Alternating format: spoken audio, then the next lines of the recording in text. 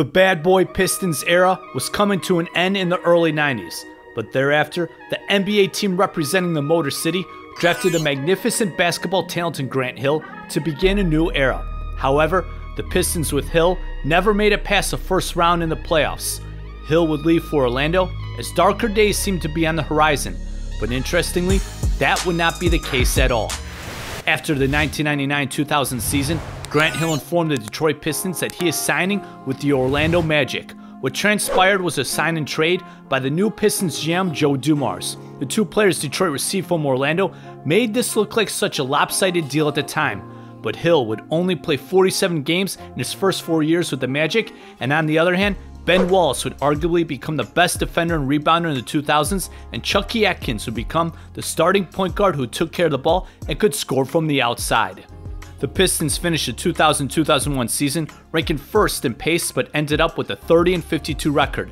During the season, Jerry Stackhouse was averaging nearly 30 points a game and basically said he wanted to win the scoring title, which is looked at by some as being selfish. Stackhouse finished second for the NBA scoring title, as it was Allen Iverson who finished first. For the 2001-2002 season, the Pistons hired Rick Carlisle as a new head coach, who would slow down the pace and Stackhouse would get about 7 fewer shots a game.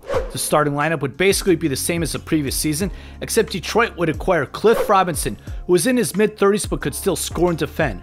Prior to the season, only 7 teams had worse odds than the Pistons to win the NBA championship, but surprisingly, this Pistons team won the Central Division with a 50-32 record. Now here's the fascinating thing to me. The Pistons became a division winner with 3 starters who went undrafted in Ben Wallace, Chucky Atkins, and Michael Curry, who is known for being a defender and a respected leader.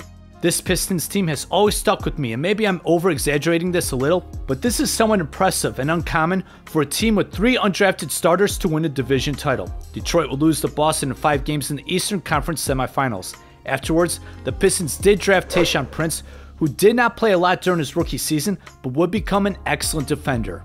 Then before the 2002-2003 season, Dumars made a surprising move by trading Jerry Stackhouse in a 6-player deal that resulted in Richard Hamilton coming to the Motor City.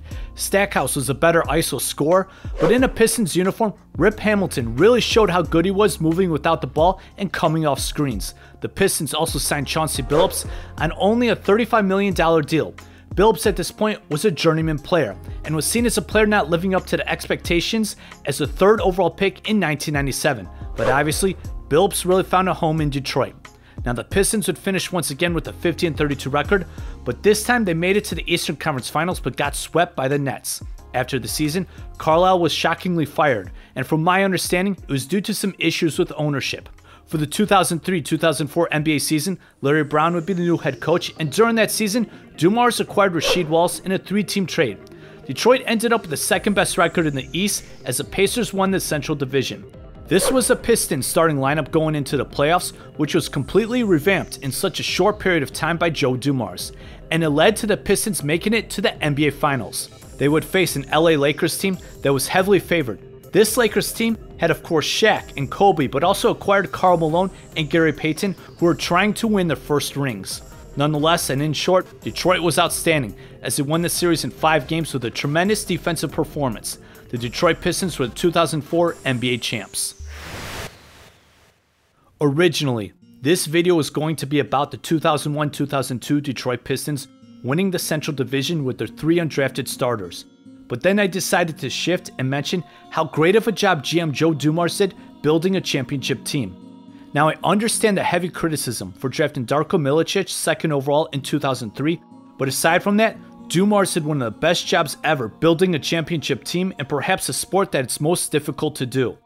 This title I think changed the perception that you don't need a top-tier NBA player or what many would call a superstar to win an NBA championship, and that you don't need high draft picks.